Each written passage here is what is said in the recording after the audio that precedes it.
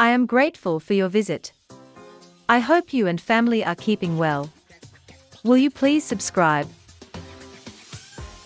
The Douglas squirrel is a pine squirrel found in the Pacific Northwest of North America, including the northwestern coastal states of the United States, as well as the southwestern coast of British Columbia in Canada.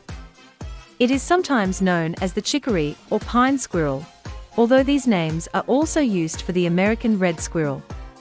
In the summer, they are greyish or almost greenish-brown on their backs, and pale orange on the chest and belly, while legs and feet appear brown.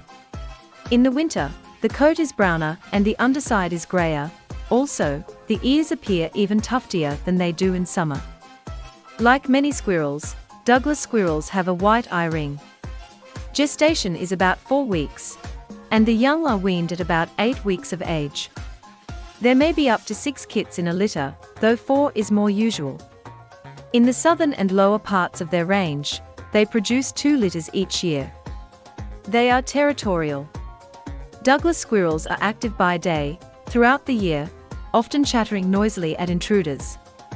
On summer nights, they sleep in ball-shaped nests that they make in the trees, but in the winter they use holes in trees as nests.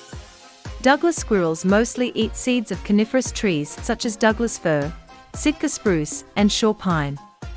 They also eat acorns, berries, mushrooms, the eggs of birds such as yellow warblers, and some fruit including strawberries and plums. They are larder hoarders, storing their food in a single location, or larder called a midden.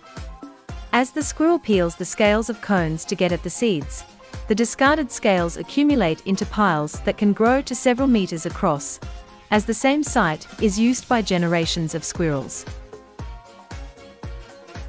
I just hope you liked this video, and will look for your next visit pretty soon.